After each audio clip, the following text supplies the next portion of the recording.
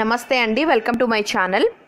మనలో చాలామందికి ప్రకృతి మాత యొక్క చల్లని ఒడిలో సేద తీరుతూ ప్రశాంత జీవనం కొనసాగించాలనే గాఢమైన కోరిక ఉంటుంది. కానీ కొంతమందికి దీనితో పాటుగా వృత్తిలో విజయాలను అందుకుంటూ విలాసవంతమైన జీవన శైలితో గడుపుతూ కీర్తి ప్రతిష్టలు మరియు సకల సంపదలతో తురతూగాలని ఆకాంక్ష ఉంటుంది.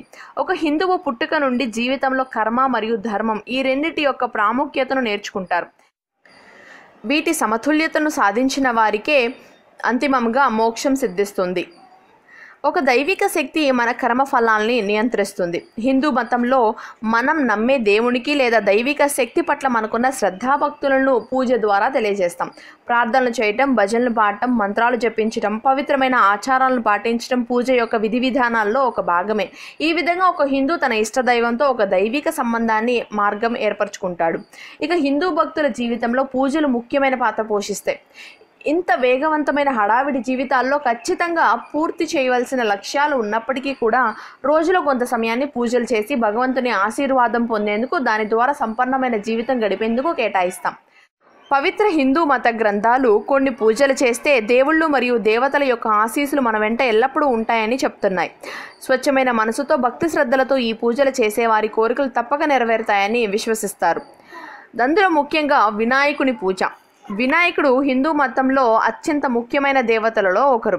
ఏ పూజ మనం చేస్తున్నప్పటికీ ప్రథమ పూజను మాత్రం ఈయనకే చేయాలి. అయితే ఈ వినాయకునికి మాత్రమే ప్రత్యేకంగా పూజ చేస్తే భక్తుని జీవితంలో అనేక అద్భుతమైన ప్రయోజనాలు కలుగుతాయి. ఈ పూజ ద్వారా మంచి ఆరోగ్యం, సంపద, శ్రేయస్సు అలాగే విజయాన్ని సాధించవచ్చు. ఇక రెండోది లక్ష్మీ పూజ. లక్ష్మీదేవి శక్తి యొక్క ముఖ్య రూపాలలో ఒకటి మరియు ఆమె భక్తులు ఆమెను చాలా భక్తి ప్రవృత్తులతో కొలుస్తారు. దుర్గా మరియు సరస్వతితో పాటుగా ఈమె హిందూ త్రిమూర్తి దేవతలలో ఒకరు.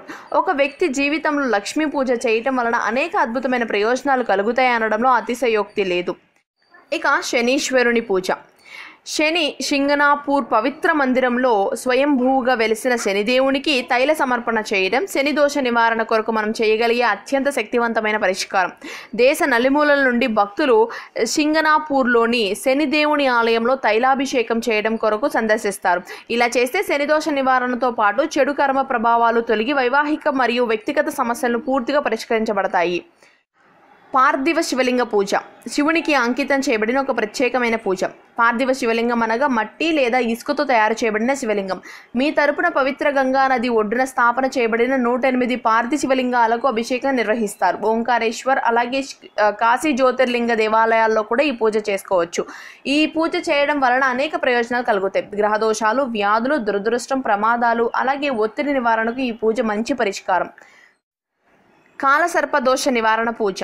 సప్తగ్రహాలు అంటే సూర్యుడు, చంద్రుడు, మంగళ, బుధ, గురు, శుక్ర, శని ఇవి రాహు మరియు కేతు అనే గ్రహాల మధ్యగా వచ్చినప్పుడు కాలసర్పదోషం కలుగుతుంది. ఈ సమయంలో జన్మించిన వారి జీవితాల్లో దురదృష్టం, మరణం వంటి బాధాకరమైన అనుభవాలు ఎదురవుతాయి.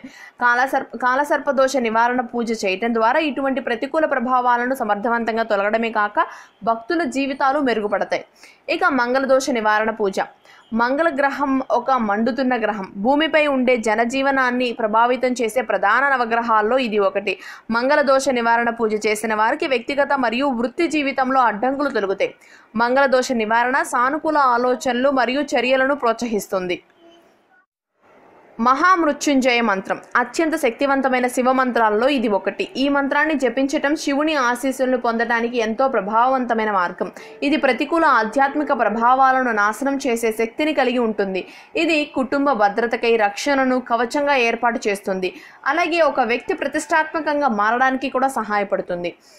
ఇక సత్యనారాయణ వ్రతం మరియు హోమం.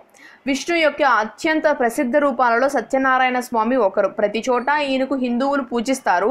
విష్ణువు యొక్క ఈ రూపాన్ని సత్యానికి ప్రతీకగా భావిస్తారు. విష్ణు భక్తులలో ఈ రూపం చాలా ప్రసిద్ధి చెందింది. పూర్ణిమ రోజులలో సత్యనారాయణ పూజను జరుపుకోవడానికి పవిత్రమైన కార్యంగా భావిస్తారు. జీవితంలో విజయవంతం కావడానికి అలాగే శరీరాన్ని మరియు మనస్సును మెరుగుపరుచుకోవడానికి ఈ పూజ బాగా తోడ్పడుతుంది. ఇక హనుమంతుని పూజ. హనుమంతుడు శివుడి అవతారంగా భావిస్తారు. అతను గొప్ప రామభక్తుడు కూడా. సూర్యోదయానికి ముందు హనుమాన్ చాలీస జపంతో హనుమంతుని పూజ మొదలవుతుంది. హనుమంతుని పూజ మరియు ఆరతి మీకు మరియు మీ కుటుంబానికి చాలా ప్రయోజనాలను అందిస్తుంది. ఈ పూజ చేసిన భక్తుల మనస్సులలో ఉండే భయాలు తొలగిపోతాయి. జీవితంలో ఎటువంటి కష్టాలైనా సరే ఎదుర్కోవడానికి తగిన ధైర్యం వస్తుంది. ఇక కాత్యాయని పూజ. కాత్యాయని దేవి హిందూ మతంలో ముఖ్య దేవతలలో ఒకరైన మహాశక్తి యొక్క అవతారం. ప్రతి సంవత్సరం లక్షలాది మంది భక్తులు వివిధ రకాల పవిత్ర దేవాలయాలను సందర్శిస్తారు. ఇది అత్యంత ముఖ్యమైన దేవీ పూజలలో ఇది ఒకటి. దీనిని ఆచరించిన వారికి అద్భుతమైన ఫలితాలు కలుగుతాయి. కాత్యాయని పూజ చేస్తే మంగళ దోషాలు తొలగి వైవాహిక జీవితం ఆనందకరంగా, కుటుంబ జీవితం శ్రేయస్కరంగా ఉంటుంది. ఈ వీడియో కనుక మీకు నచ్చితే లైక్ చేయండి, కామెంట్ చేయండి, షేర్ చేయండి. మరిన్ని వీడియోస్ కోసం మా ఛానల్కి సబ్స్క్రైబ్ చేసుకోవటం మర్చిపోకండి. Thanks for watching.